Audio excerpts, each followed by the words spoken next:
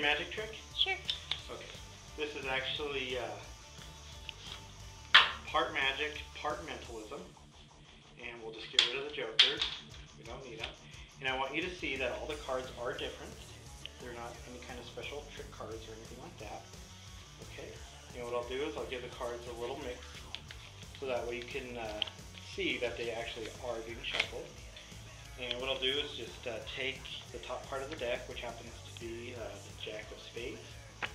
And on the back of the Jack, I'm going to write a prediction. Let's see here.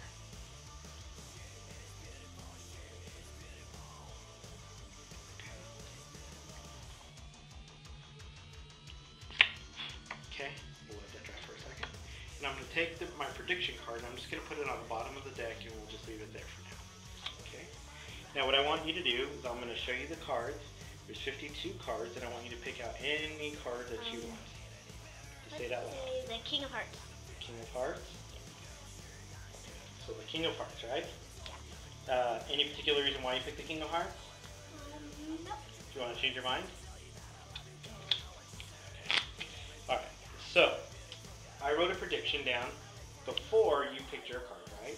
Let's see how close I came.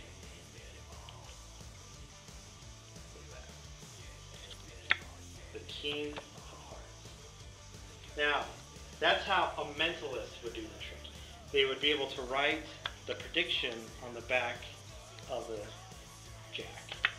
But a magician would be able to take that Jack, give a little rub and a flick, and turn it into your King of Hearts.